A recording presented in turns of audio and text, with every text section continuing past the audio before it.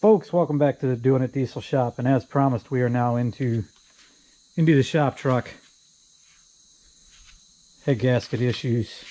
Oh, got the holiday footwear there. Finally graduated to a pair of real Crocs for my evening wear. 50 bucks for foam. That's too bueno. Never would shell out for it. But it turns out there is a difference from the cheap ones. Pretty standard duramax-ity head gasket job. The only question being in a square body is what we're going to have to pull off. We weren't really sure. And as you can see, nothing. Front clip stayed on it. Cooling stack stayed in it. Cab stayed on it. Everything. So we're pretty happy about that. Didn't film it. I got one of the guys doing it. And it doesn't really look to anything special, out of the ordinary, even worth talking about. So we're going to head over here. We're going to talk about the fueling system and how we did it. How to do a dual draw that'll pull from one side and then the other without valves. If you're familiar with the square bodies and the switching valves and all the problems and headaches that creates, you'll know why we went away from it.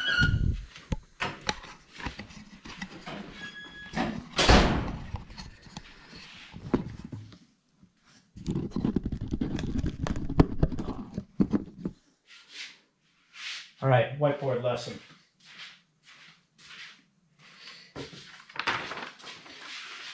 The LB7 has a CP3, much like that there.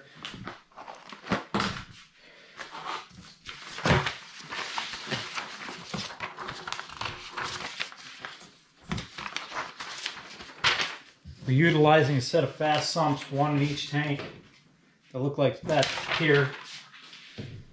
The reason we did fast on this is because they draw from the inside so that you don't, the sump itself will hang below the body of the tank, but it does not have lines that hang down low.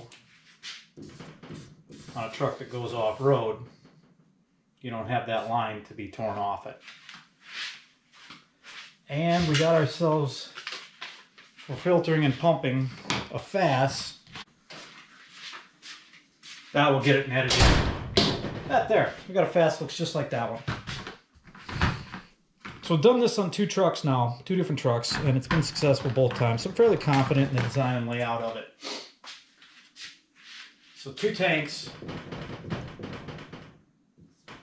with no valve, no switching valve. How did we do it? Fuel's drawn from as close to an equal length as you can get from both tanks and teed as it enters the FAS. Fuel is returned from the FAS to the curbside tank, and the engine and fuel is supplied to the CP3 on the engine. Fuel is returned from the CP3 on the engine to the driver's side tank. So there's our system. The secret, the key, is in the caps. We use a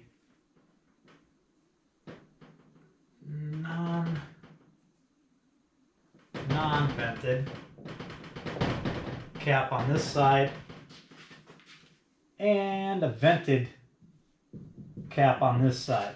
So as the fuel level pulls down, it is able to enter and draw air into this side, but not into this side. That will keep the fuel level in this tank full as it draws this tank down. It'll draw that tank all the way to empty, and then it'll start pulling from this tank. The fuel gauge we leave on this tank so it stays on